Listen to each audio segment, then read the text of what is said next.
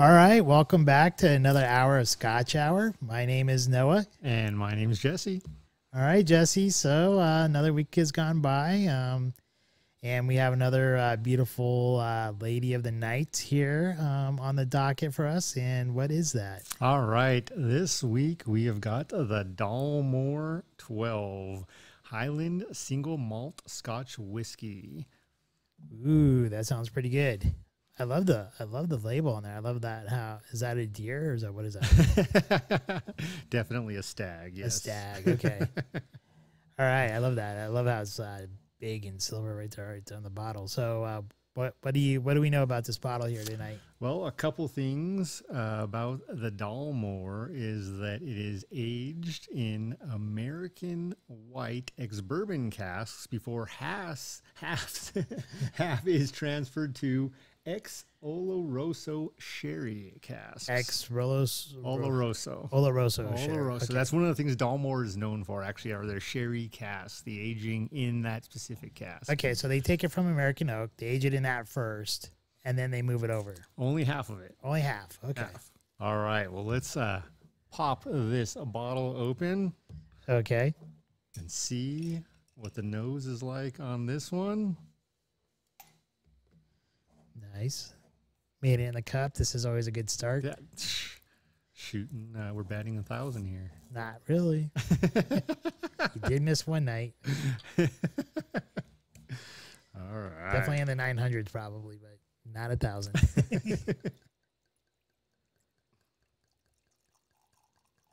All right. Hey, this is a little bit darker than the last couple. Yes, definitely more of that deep orange. Yeah, it definitely has a lot more of a golden orange type of color. Where the other ones were a little bit lighter.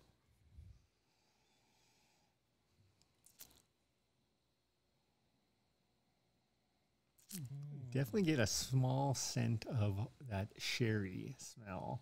Yes. I was gonna say like a hint of maybe like maybe caramelized orange or something like that. Like it's like a subtle orange. Very common. A little bit of vanilla. Yeah, a bit of vanilla. All right, I'm aching to taste this one. I'm okay. Diving in.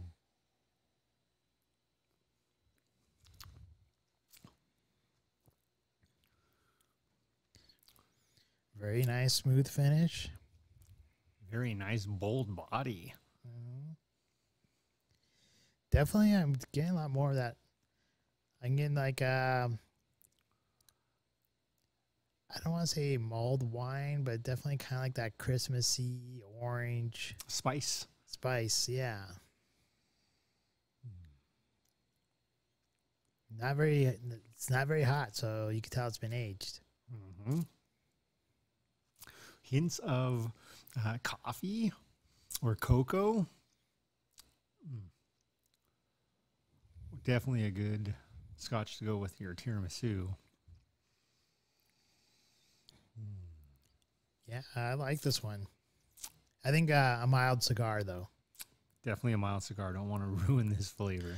No, definitely not. You know, I've been talking to you about another person who wants to come on our show, right? Yes. So Brian, he's originally from Michigan. I did not know that about Brian. Oh, you didn't know that? I did not. So yeah, he's originally from Michigan. He's not from Colorado like us. But he was joking around like I guess during like one Christmas there's like this Detroit band. And they're like a 70s band. So they have some like pretty strange lyrics. And apparently one Christmas he was joking around like doing like a poetry hour, just like reading the lyrics, like if he was reading poetry. So I told him like he has to come on our show and do that. All right. And not for an hour though. Not for an hour. But you can join us for an hour. But you know, talking about like some of these Christmas notes and stuff like that, that just kind of reminded me of that and like having a mild cigar. Because like when I was in college, our fraternity had a like poetry night where we would read poetry and smoke cigars and drink scotch. So that kind of just that brought that up there. That's great.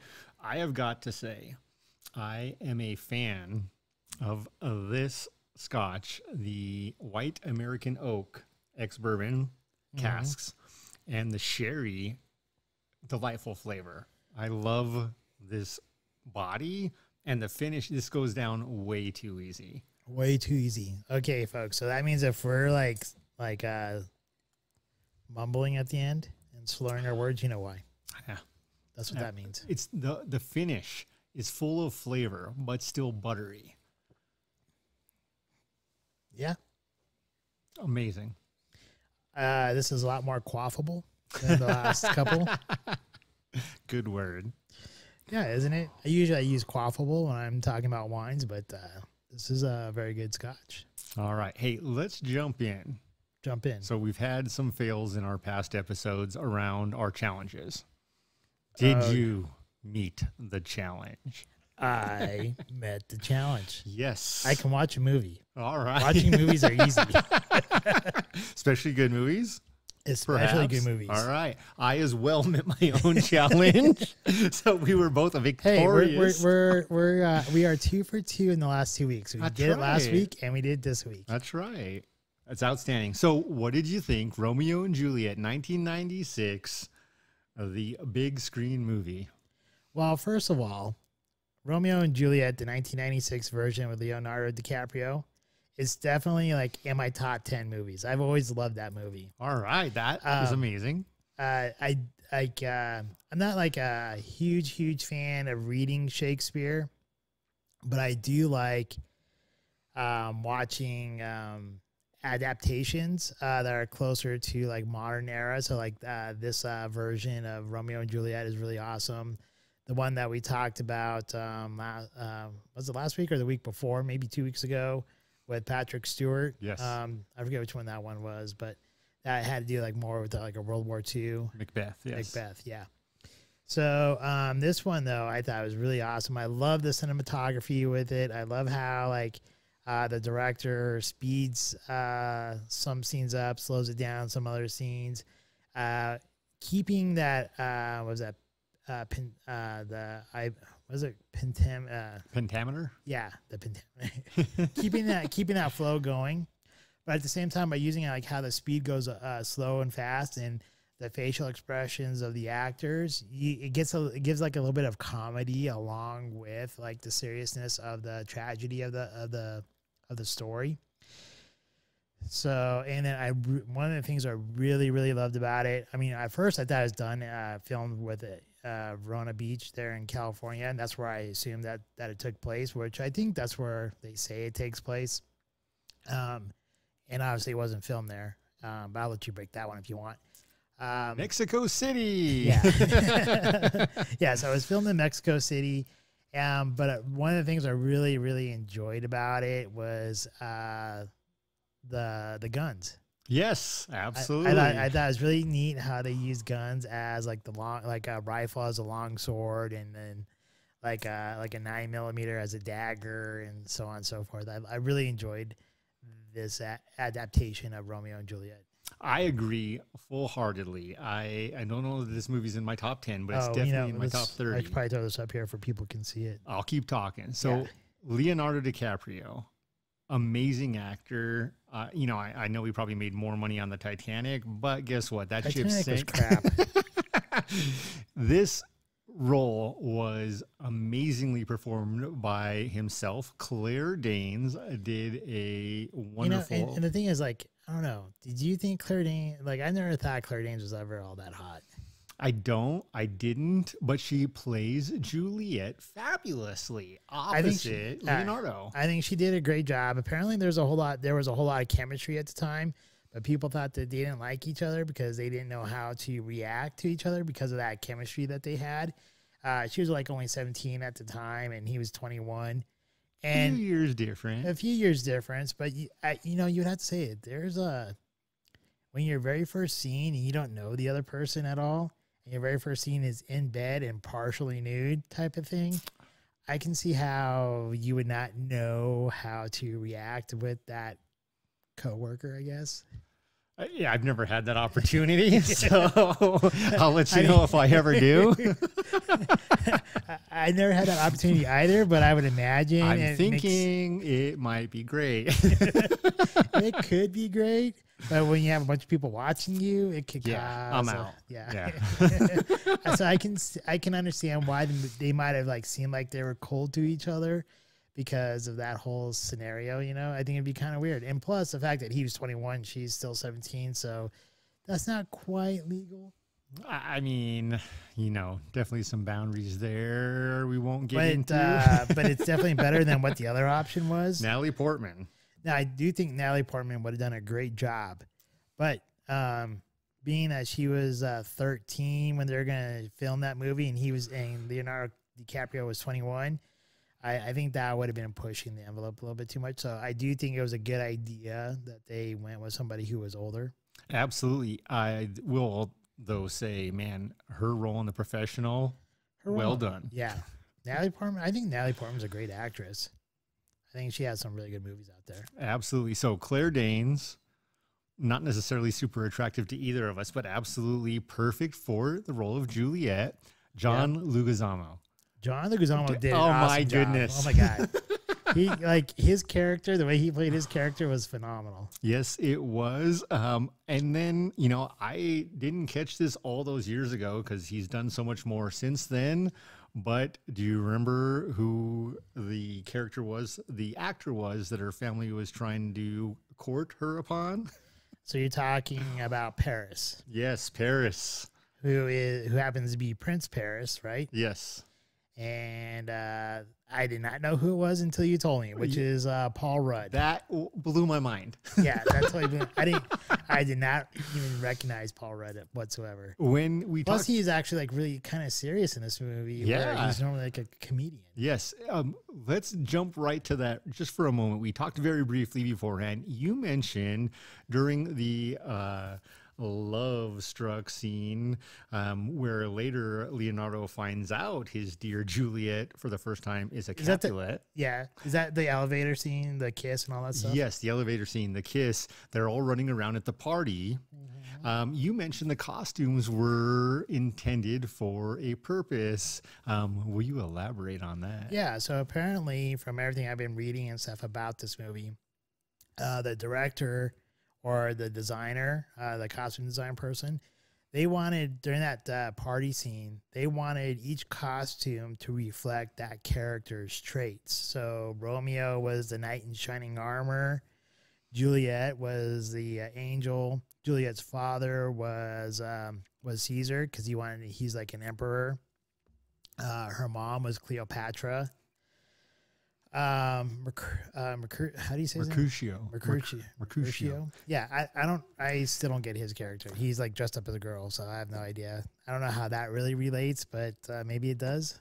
But Paul Rudd was dressed up as an astronaut. Yeah, I don't get that one either. I'm not sure how that fits his traits or traits of Prince Paris, but I thought I can't unsee it. It's literally frozen in my head. First of all, the fact that was Paul Rudd after all these years. I didn't know who he was in 1996. I believe you and I actually went to the theater and saw this movie in 1996. Yeah, you're dating us, man. Try not to date us. We don't want people to know how old we are. But nonetheless, man, I've gone to long measures so people don't know how old I am. Okay, stop dating me. Man. Is it the Botox?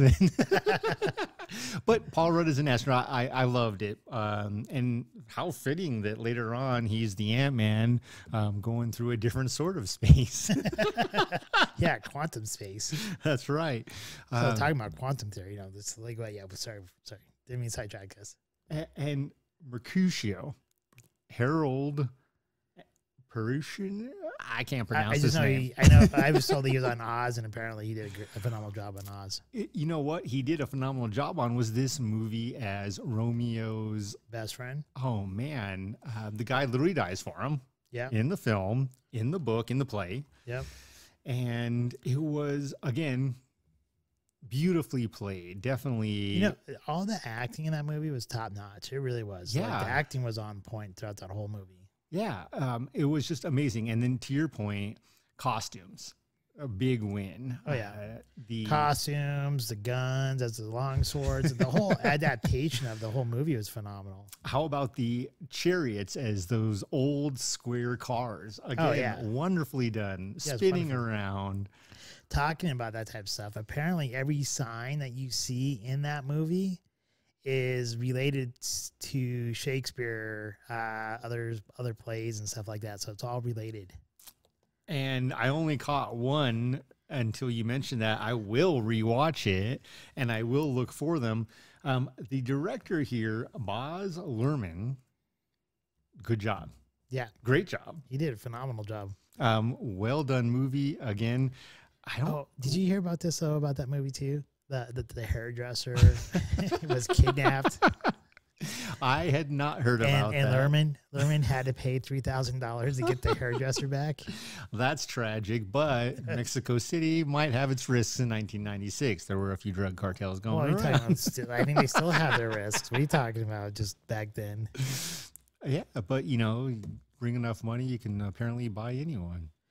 Apparently so. And then the other odd thing I thought was really weird is from the moment that the TV announcer comes on at the very beginning of the movie, it says that it says something about like a two hour traffic jam or 2 hour traffic, and the movie is exactly 2 hours. Well done.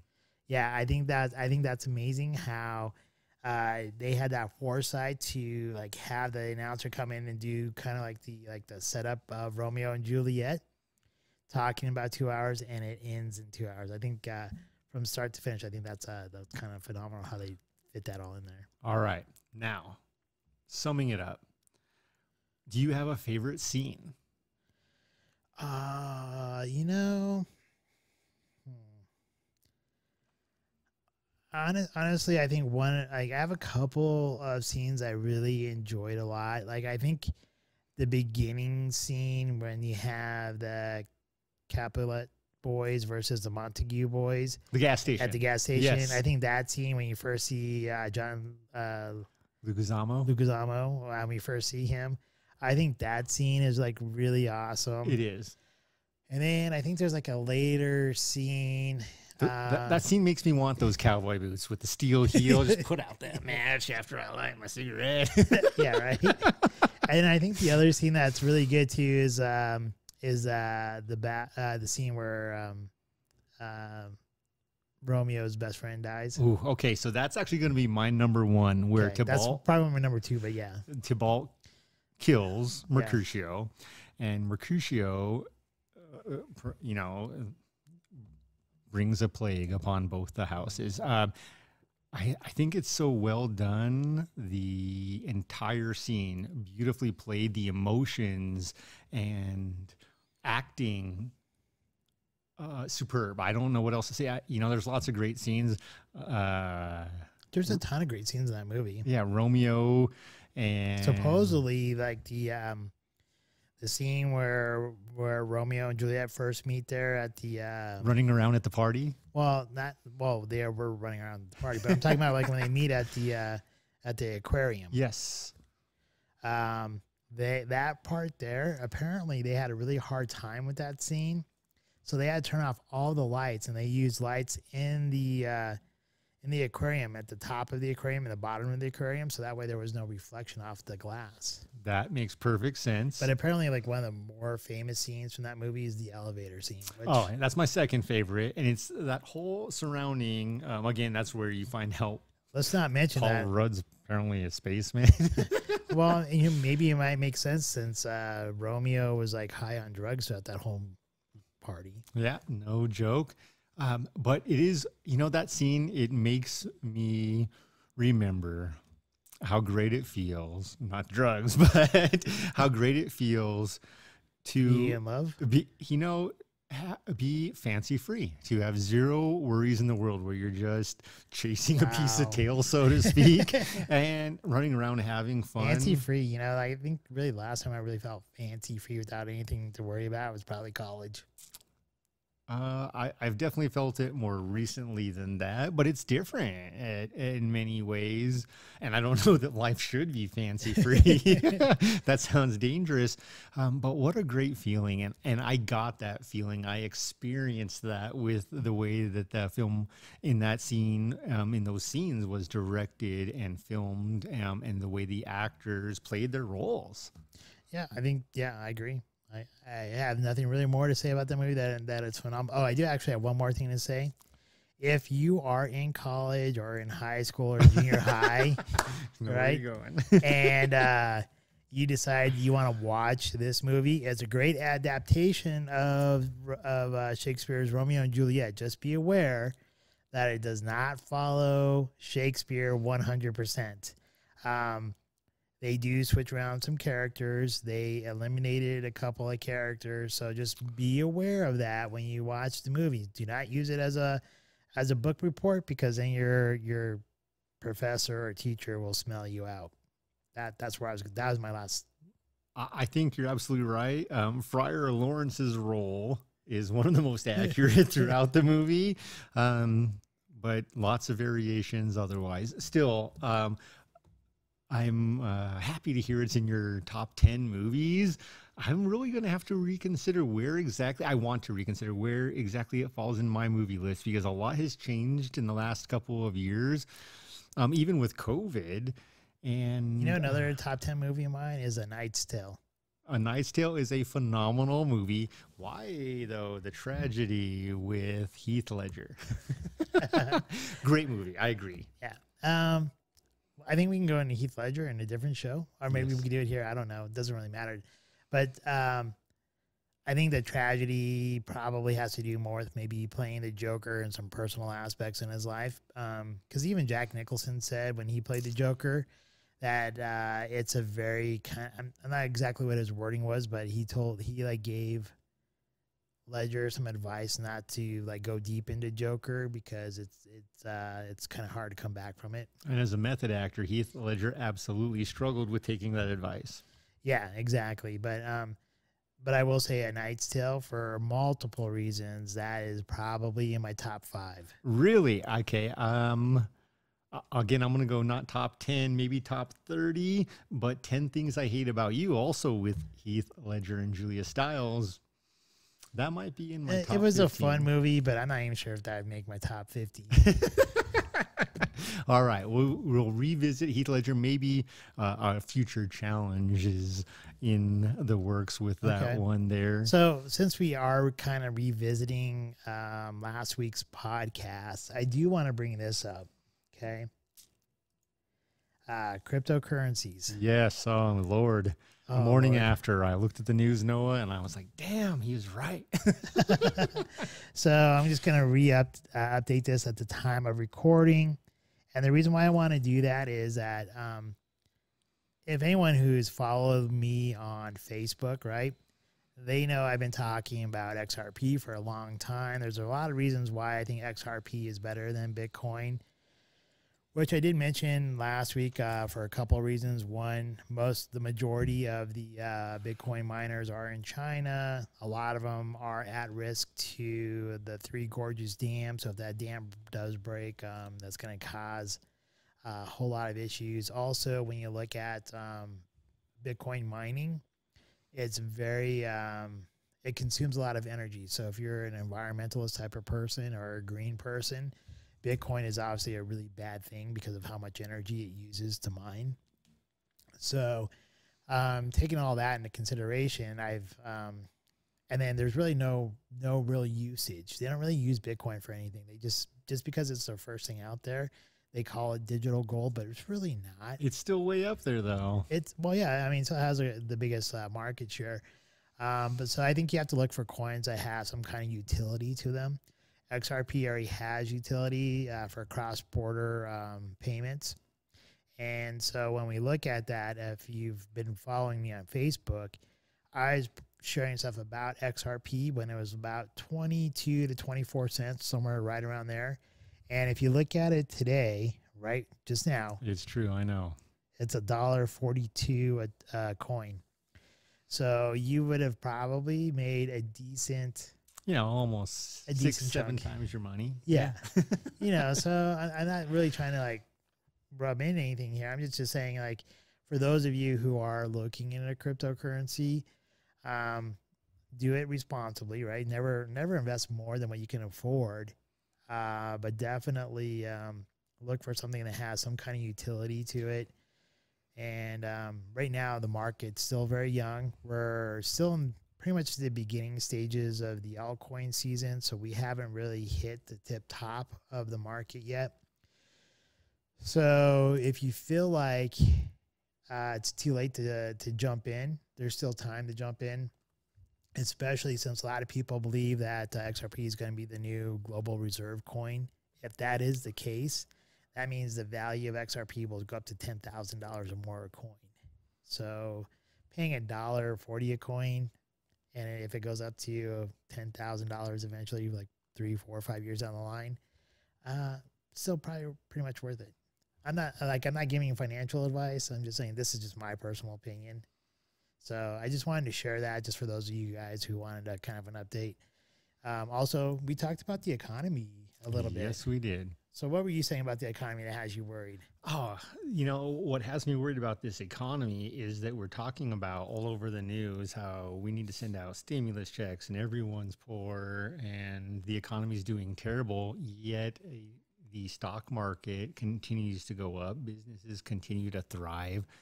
And What kind of businesses? Because it seems like small businesses are dying out. Yeah, the small businesses absolutely have died out, but they've also been shut down. Casa Bonita's filed Chapter 11 because who's ordering If you're not Grubhub? from Colorado, if you're not from Colorado, you have if they don't shut down Casa Bonita forever, you have to go there at least once. Yes, you will. If you are from Colorado, never to go there again. Run to Casa Bonita to get the runs. Just saying, it's Hey, I will give them this. They have good sopapillas. They do have good sopapillas, and when the divers are there, it's a fun experience, but the food is less than great. The reason... Whatever. Do you call that food? Like, that's a good point. Like, it's like going through like the cafeteria, like when you're in like grade school or something, going down the that line. food is better than this, man. Oh, no. Casa Bonita is not as good as the grade school food these days. These kids are treated. Remember high school? We lived the dream in high school. We're like, do we want McDonald's or Taco Bell? What day is it? Oh, nice Pizza thing. Hut. Like when we went to high school, right? I think we were one of the few schools that had open campus in Colorado. Yes, we did. So it was kind of nice that we could leave and go wherever we wanted. Armando's! Yes. We left. Yeah, that location is no longer there, but they do have other pizza locations. place right there by 7-Eleven, right? Yeah. Delicious. We should revisit them in one of their other locations since that one did close. Do they have another location? Yeah, it's right down over down Parker Road in Parker. Oh, dang. Yeah, we gotta go visit that one just for old time's sakes. Armando, send us a coupon. Armando's, if you're listening, or if anyone knows anybody that works at Armando's, give us a discount, man. Hook a brother up. Hook us up. We miss you. Come on, for old time's sake. High school was great for us. Romeo and Juliet was great. XRP, you have me for the first time on the fence. I'm usually like way out here, and you have me for the first time on the fence, and I'm thinking, are you considering buying crypto now? I'm literally considering buying some crypto. You need to buy some kind of crypto. Man, I probably But do. whatever you do, like I said, don't put more than you can afford to lose. Make sure it's utility based. Do your research. I can give you advice, but I don't really want to tell you what to buy because if it happens, know where to find you. No, the thing is, like, if I tell you, like, hey, buy this or buy this or buy this, and it does bad, I don't want you to blame me. So, I'll give you some hints of where to look. I know it's a risk, and I'm not a gambler. You're much better at that than I am. And the other thing I've been doing, and I think everyone should be doing this if you're worried or concerned about the economy, which is really right now being propped up by all this fake money. Yeah, they must be just printing money and giving it away because. Well, but you think it's like that's what they did, right? Like anytime you keep like you have interest rates being artificially low, they're propping up the economy. When they did quantitative easing, they're propping up the economy. And when they're doing that, all they're doing is just putting up more and more money, and it's making the value of the dollar go down, down, and down. So Even though it seems like those of us who are getting these stimulus checks, yeah, it seems great or whatever when we get them. But honestly, you have to look further than just your pocketbook when you first get the check or whatever. You have to look probably like a year, 2 or 3 down the line and understand that what's happening right now is we're looking at a total collapse of our economy, hyperinflation, those types of things. So you have to start preparing for what's going to happen. And if you're listening to the Davos group, the World Economic Forum, the IMF and stuff like that, you know, they've all been talking about a great reset. And then start listening to the central banks. They're talking about central bank digital coins, CBDCs. So you know, if they're all talking about it, it's on the horizon, and it's probably coming quicker than most people think. So you have to start making some kind of moves to hedge against the inevitable collapse that's going to be coming. So whether that be in crypto or maybe investing in some precious metals, whether it be gold and silver. Silver right now is still very affordable, about 30 cents an ounce. So that could be something to look at as well. Silver bullet. Yeah, silver bullet. And it's funny too, because you can actually buy a silver bullet. Like, they actually have silver bullets there for sale at some of these places. If I'm buying silver, it's in the shape of a bullet. I'm more worried about the wolf man right now. So I'm just saying, like, if you're worried about the economy, you're worried about the collapse, because if you really ask me, right, I know we don't try to get too political on here, but if you ask me, what we're living through right now is very similar to Weimar Germany, where they kept printing money and they went into hyperinflation, where they're taking like wheelbarrows of money to just go buy a loaf of bread and stuff. I remember the photos. I think we're in the probably in the middle stages of where Weimar Germany was. Not a good thing. Well, I definitely don't want to bring us down, man. We were on Romeo and Juliet's high.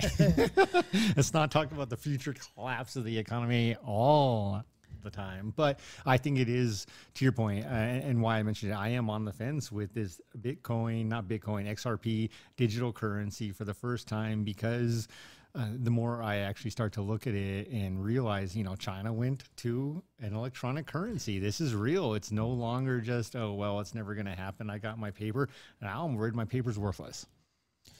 Well, I think it might be worthless. I mean, anytime you talk about paper fiat currency, you're talking about your money being worthless, because it's not backed by anything. And if you really look at our Constitution, I think the founding fathers were really smart about saying, like, our money, our currency has to be backed by a commodity. Right. I agree. And when the money's not backed by commodity, it's what is backed upon faith, right? Do you believe that money has value? Well, if everyone decided at one point in time, they all woke up tomorrow and they believe that the dollar bill has no value, well, guess what? Because it's not backed by a commodity, it has no value.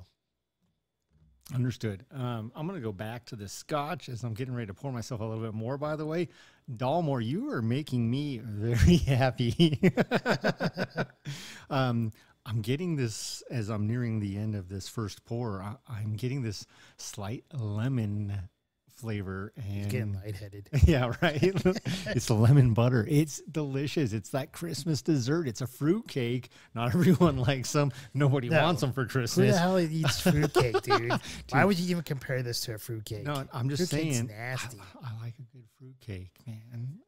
Do you honestly eat fruit cakes? I don't want one for Christmas. Nobody send me one. Please do not. But yeah, I'll have a slice of fruit cake every holiday if it's given to me. That's freaking gross, dude. It's delicious, man. Who the heck eats fruitcake? I mean, if this guy, hey, if you listen to our show and you eat fruitcake, put it in the comments, please. Or let me know I'm not alone. Yeah, let Jesse know he's not alone. Or if you like me and you think fruitcake is disgusting, put that in the comments, right? So, while we're talking about comments, once again, we haven't heard anyone say this or put it into any of our comments yet. But if you have a recommendation of a single malt Scotch you want us to try, we will try that Scotch on our very next show. and we will set up some kind of we'll contact you and set up a possibility of you coming onto our show and doing the tasting note section with us. So I just want to toss that out there one more time. I love what they have done with this flavor from the sherry casks. Minus the fruitcake. Minus the fruitcake. No fruitcakes in this house. All right, I want to go back to one of our previous podcasts. We touched on a subject that I can't stop thinking about. And wait, this are we done with crypto? We're done with crypto for now, man. How about precious metals? We're done with precious metals? We're done with precious metals for now. Platinum, by the way, guys. Platinum. The lady wants platinum. Do not buy gold. By the time that thing hits a ring, it's less than 50% precious metal. So, but if you can't afford platinum, just buy silver, $30 an ounce, and don't buy the certificates. Make sure you own it outright and have the actual metal in your hand. Top Gun. We talked about Top Gun. Did we? Yeah, it was a while back, weeks ago. Who wants to be freaking Goose? That's the one. That's the one. Yeah, I know we talked about it. I don't want to be a Goose. We also talked about Maverick versus Iceman. Okay, so we did. Okay. And your comment was Iceman was not a nice guy, different word. Did I say he was an a-hole? Pretty much. So, yes, exactly. I want to dissect for a minute. Think about it. Think about that movie. I think it's another great movie, not in my top 20, but another great movie. And with that, wait, before we do that, do you want to watch this? Yeah, let's watch it. Okay, it's the trailer. So this is the trailer for Top Gun 2, guys. There's more to come from this.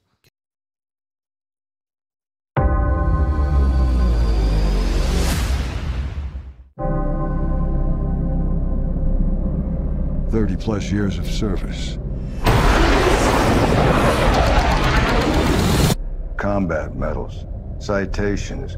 Only man to shoot down 3 enemy planes in the last 40 years.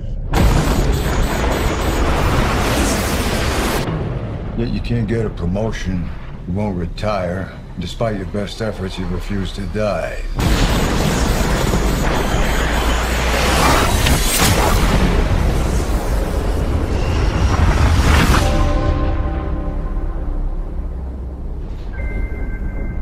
You should be at least a 2-star admiral by now.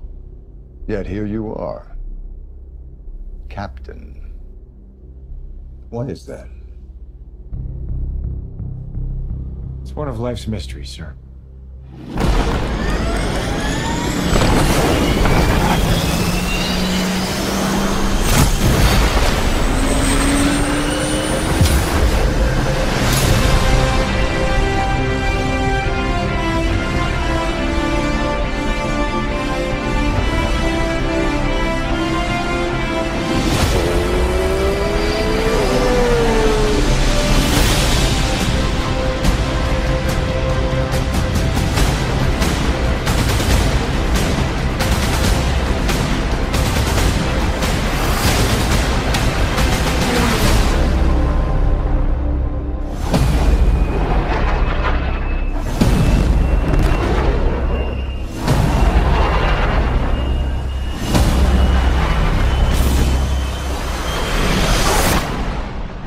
The end is inevitable, Maverick. Your kind is headed for extinction. Maybe so, sir. But not today.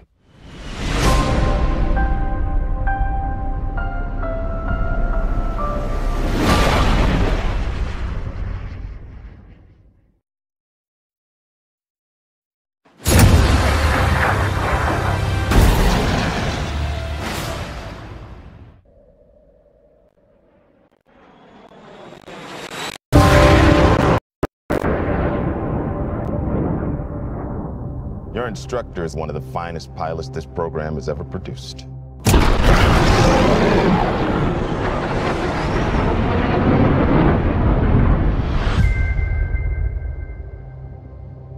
His exploits are legendary.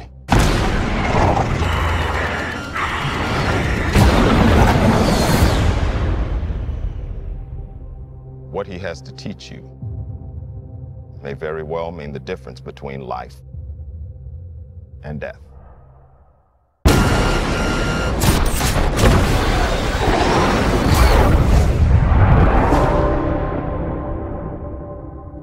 reputation precedes you.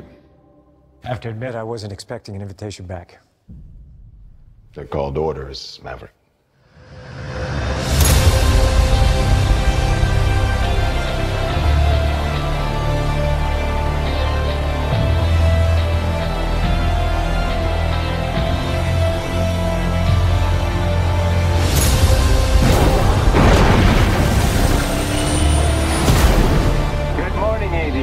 This is your captain speaking. Today's exercise is dogfighting. 2 versus 1? He's got to be kidding. What the hell?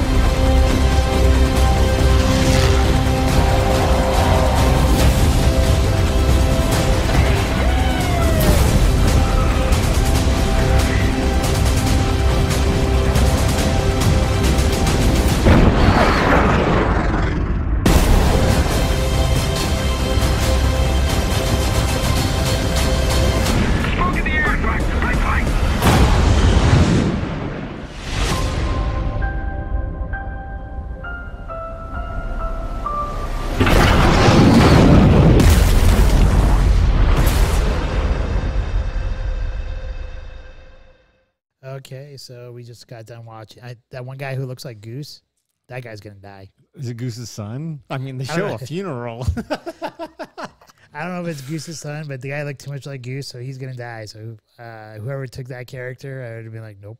All right, let's go back to Iceman, played by Val Kilmer. Val Kilmer did an awesome job. Yeah, not as Batman, but absolutely he sucked as Batman. And then Maverick, Tom Cruise. Okay. Who's the better pilot? Who's the better man? Ooh, that's tough. Because Iceman was by the book. Yes. So when you're talking about technical stuff by the book, there's something to be said that he would be the better pilot or even the better man.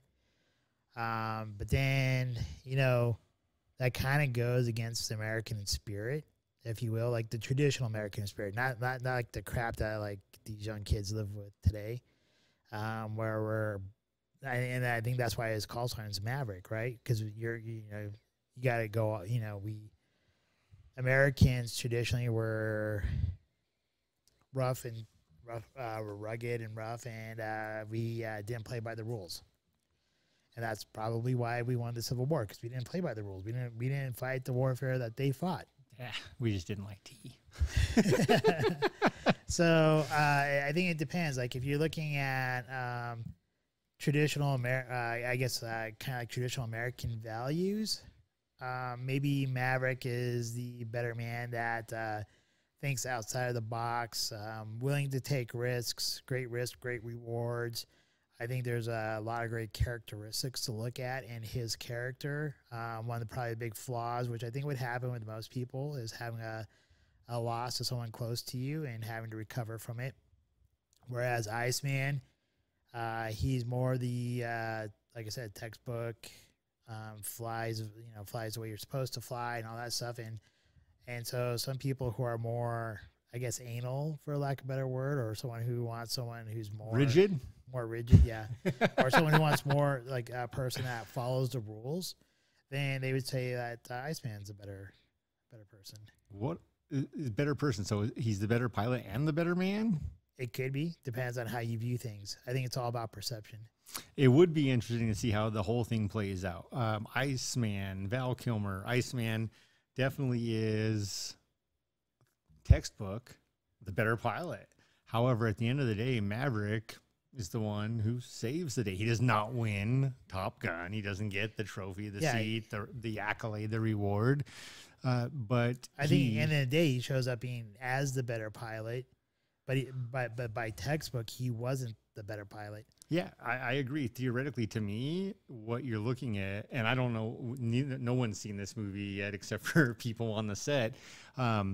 One possibility, one thing to think about is you get all these drones, self-flying planes. We are working on self-driving cars. How do you beat a self-flying plane, artificial intelligence. That's right. Unpredictability, creativity, something that is not textbook. And I think that's absolutely the truth if you are a textbook pilot. So here's where my challenge comes into your statement. If you are a textbook pilot, you're predictable. So the enemy gets your textbook and they know your move. When you're unpredictable, you are dangerous. You are going to cause damage, but you're also potentially the better pilot. Not as consistent. So if consistency's in there, Iceman's the winner. He's the better pilot. Now you get to relationships, the better man, the better potentially spouse, partner, father. Which one's the better father? Well, Iceman is absolutely predictable, so you know what to expect. That's kind of boring, man. Where is the spontaneity? Spontaneity goes out the door. Once again, I think it all comes down to perspective. That's true. Some TJs, man, you guys have struggled with this your whole lives. What do you guys have to say? I think for some women, they probably like predictable or textbook type of guy, where some women probably like the unpredictableness of a Maverick. Absolutely. Like, and don't get me wrong, I don't think Maverick's like totally unpredictable. Like, I mean, he has solid values and stuff like that. He has rules that he lives by, but it's his rules. And the morals are there. So it's not like he's like totally unmoral. He just goes outside the box. So here's where my answer is going to lie.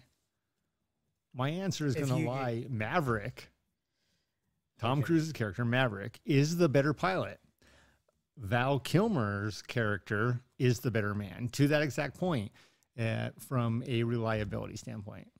So if you ask me, I think the better pilot, I would agree, is Maverick.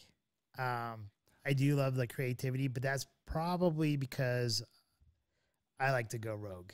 There you go. Rogue Nation. And I'm only saying rogue because, like, at work, because at my job, my 9 to 5, my 9 to 5, I'm a trainer, and I was a trainer previously, and I got the nickname as the rogue trainer because I would go outside of the box. It wasn't that I wasn't a bad trainer; I was a good trainer. But they gave me the nickname Rogue because I did not follow the textbook way. So, but your results speak for themselves. The results speak for themselves. Like, a lot of people loved my classes. A lot of people, they learned from me very well. I think I do a very good job, but I don't follow the textbook way. That's interesting. Very interesting. So, but the better man. Better man. So business wise or whatever like that, definitely I think by thinking outside the box, I'm a little bit more creative in some of my aspects of how I would approach something. So I think sometimes that gives me an edge, but at the same time, it makes me very vulnerable. So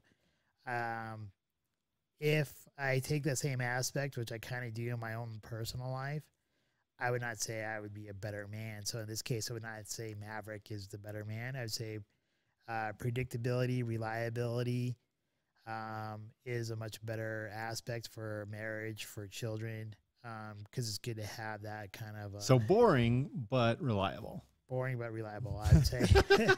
So, yeah, I guess I would go Iceman, better husband, probably better father, better pilot. Just because of creativity and the unknown factor, I'd give to Maverick. But that does not mean that Maverick would be the better pilot 100% of the time. Because of his unpredictability and his creativity, it could put him in positions to where it actually make him a lesser pilot than maybe someone who's textbook. I concur. And you can see that in many different facets of life, not just that of a significant other or a parent, not just as a naval pilot, Top Gun pilot, but also as a sports figure. So whether it be a Formula One driver, Kimi Räikkönen, also known as the Iceman, or even a Tom Brady, NFL's most loved and hated. These are people who do things their way, but also by the textbook. And the one piece where I think, you see the question mark comes in is when there is the wash, when Maverick is flying the plane and they're in their drill, they're in their test, their combat situation, and he gets into the wash and it kills his engine. That is the risk that you're talking about as a businessman, as an entrepreneur. And sometimes you win and sometimes you don't. But nobody ever becomes that billionaire, that Bill Gates, that big risk, big reward. Yeah, go exactly. big or go home. So you may do nothing, but you also may be the next Amazon. There's a lot to be said there. I mean, go big, go home. That's all I gotta say there. All right. So we talked about Top Gun. And so something we're toying with, guys, gals, viewers, all of our followers and friends, is when this second Top Gun movie finally comes out, we might try to have a little get together. So keep that on your radar. We'll let you know more, but we're excited to go see the film. We don't know where this is going, but I love the fact that Maverick is being ordered to come back to work after he was really let go, right? For being that loose cannon, for being the guy who was unpredictable and unreliable. Nonetheless, sometimes there is an art to a craft. There is. I think if you are unpredictable for a long enough period of time, right, or that wild person or whatever, it's no longer like you're a wild person. It's now you've kind of honed your craft, and even though you're unpredictable, there's a certain amount of predictability about your unpredictability. Being unpredictable, interesting. Here is where we're at. We both met my challenge from last week. What's your challenge for this week? Well, I haven't really thought about a challenge for this week. I guess I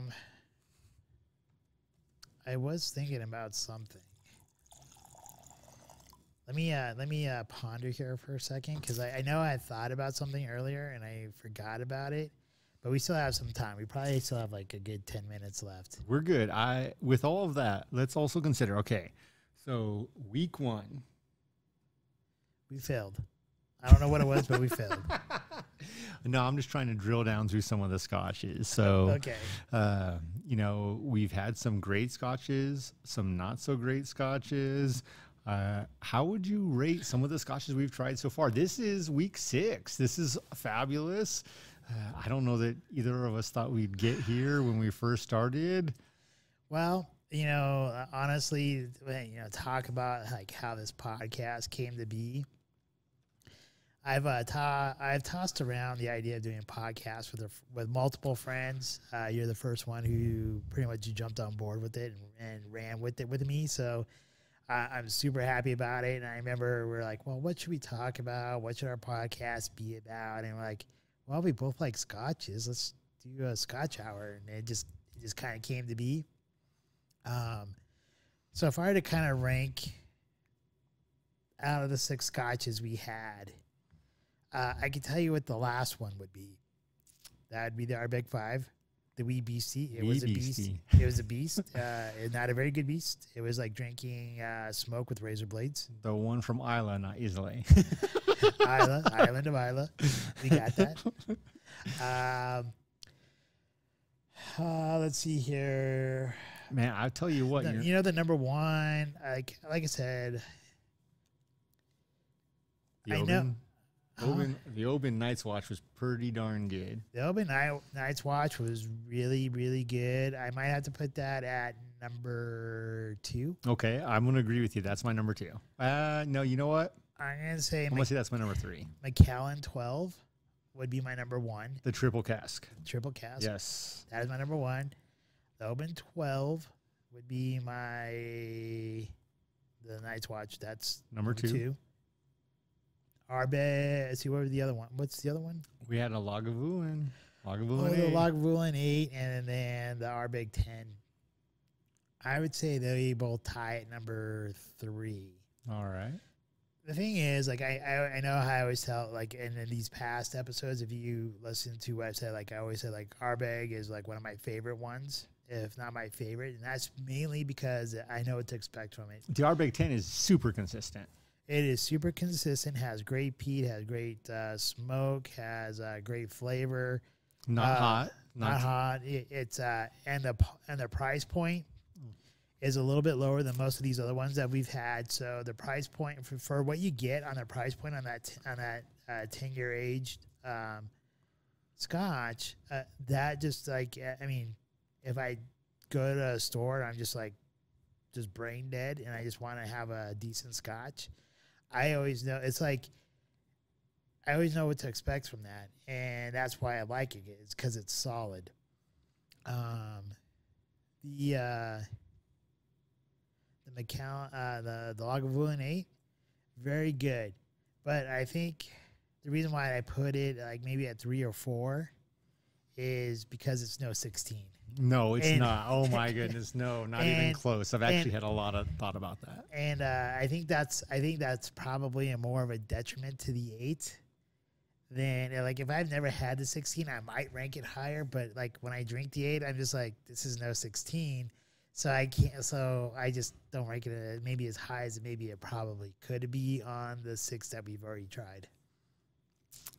How would you rank? I'm pretty close to where you are. The Wee Beastie would definitely be that's last. number and that's 6. That's a far distant last because all the other ones are like way better. And it's not, it's nothing against Ardbeg because its 10 is consistent and fabulous. But the Wee Beastie would definitely be the number 6 out of the 6 we've had. The number 5 going backwards, and this is so weird because I love Lagavulin. I love it. The 16 is, man, we polished off a bottle of that, and we have photos from your mom's wedding that I don't even remember taking, but I still have them on my phone, and I'm glad I do. Unbelievably great and smooth. But, the number 5 for me right now is the Lagavulin 8. The number 4 is, and it's nothing against Ardbeg, but that's the Ardbeg 10. Consistent, great, delicious. But we've had some other fabulous scotches in there. So then the number 3 comes in. Oh, I didn't even rank this one.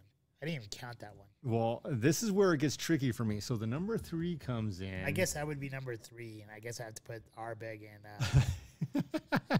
and Lagavulin at 4 and 5. It is a possibility.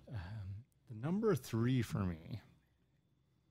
I don't know, man. That Night's Watch was super tasty. It was so amazing, and it's so tragic because it's done. I've been looking ever since we drank that bottle that's gone, and I can't find one. And I told you I found it online somewhere. I need to give you that link. Dude, give me the link. I'll order it. I want it back because we're going to start comparing the top 5 and really considering some of the differences, because one of the things I love about this experience with Noah, not just the friendship and the growing with many things, but is this comparison of Scotch and highlighting what I really like in life.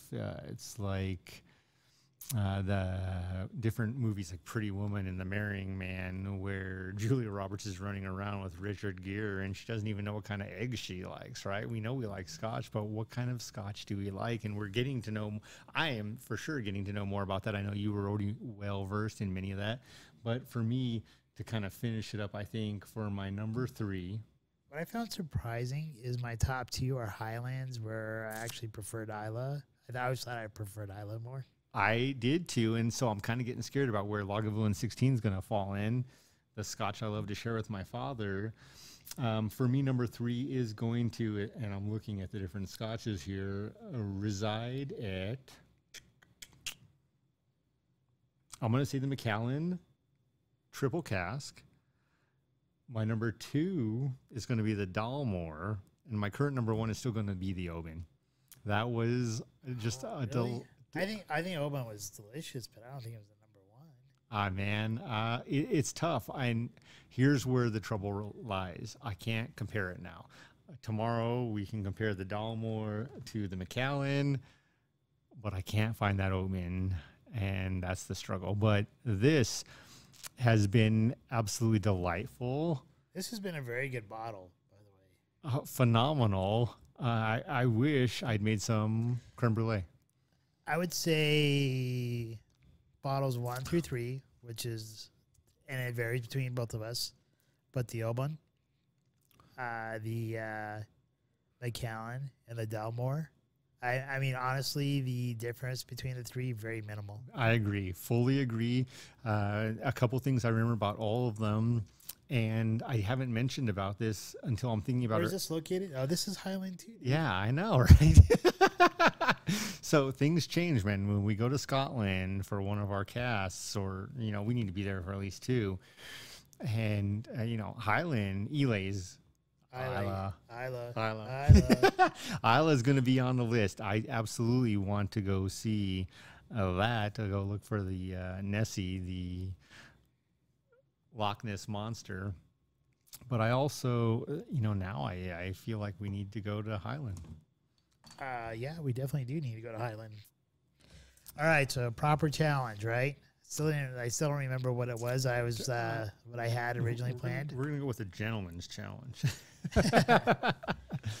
Read. No, I will not. Well, actually, I don't really mind tossing out reading something, but actually, I do know what I was going to toss out. It was a book. There you go. It was a book. Man, damn you for remembering. But I don't want you to read the whole book. Okay.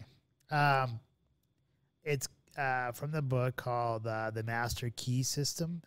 Key System. Do you know that book? I do not know it at all. Have you ever heard the movie The Secret? I have heard of it. I have never seen it. Okay, so is it like the book The Secret by chance? Yeah, with like it's all kind of golden or whatever. Okay, yeah. I still do not know, but I've heard of it. Okay. So it's called The Master Key System. It's a really old book. I think it is chapter 2 in the book. I don't remember exactly what chapter it's in. But I do believe it's from Charles Hunnell. All right. So, the Master Key System. So there's a part in the book that talks about who you are. Okay. And I think it's, like I said, I think it's chapter 2, could be chapter 3. So I don't want you to go much more than chapter 2 or 3 in the book. You can read the whole book if you want, but if you do the book honestly and truthfully, the way it's meant to be done, it's like basically it's going to take you the whole year because you're only supposed to do like 1 chapter a week. Okay. So in chapter 2 or 3, he asks the question, "Who are you?" And what I'm talking about is like he refers to like when somebody's asked that question. He says that you are not your body, right? So a lot of times people think like, oh, well, I'm this person, right? They think of the body or what they do. But those aren't it, because you tell your body what to do.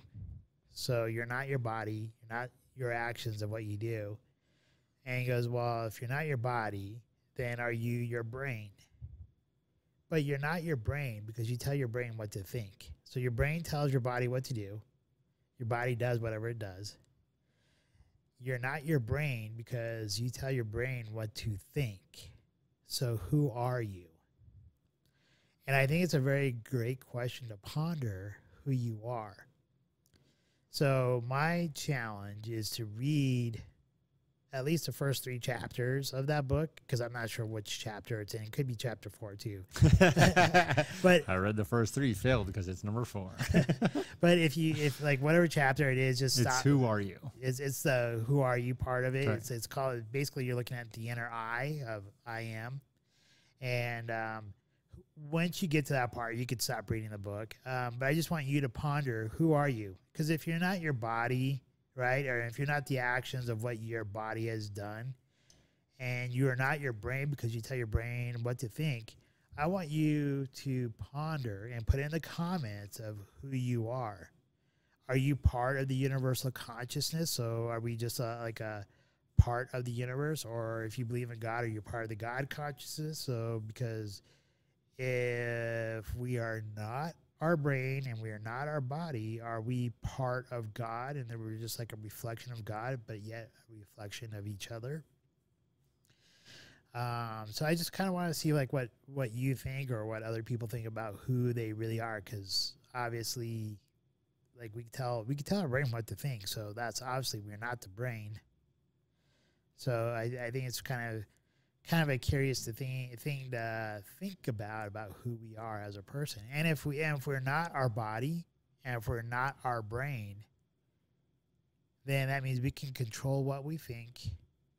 We can control our body and what it does. So then I think that opens up to a whole lot of possibilities that we could do in the future. Mind over matter. Well, possibly. All right. Well, I take your challenge and Okay. we'll see how it views for next week. So I guess my final parting words for Scotch Hour this evening is that I just want everyone to do the, if you can, please do the challenge. Put it in the comments. We are available on Spotify, Amazon Music, Podbean, YouTube, Rumble. Please like, share, and subscribe to our podcast. We really would appreciate any kind of help to spread the word about our podcast if you enjoy it. And with that, I just want to wish everyone a wonderful night, and hopefully you'll come back and revisit us next week. Jesse, what you got any final words? Absolutely. I think you're absolutely right with everything you've said. Take the challenge. Give us feedback. If you're out there, you want us to try a restaurant. If you're part of a restaurant, you believe in your restaurant, give us some feedback. Let us know we should try it, and we'll definitely see what we can do. Tonight's dinner, we enjoyed a few. Oh, yeah, we didn't talk about what we had for dinner. Man, we enjoyed a few New York strips with some Brussels sprouts, some tricolored potatoes, and dun-dun-dun, Scotch.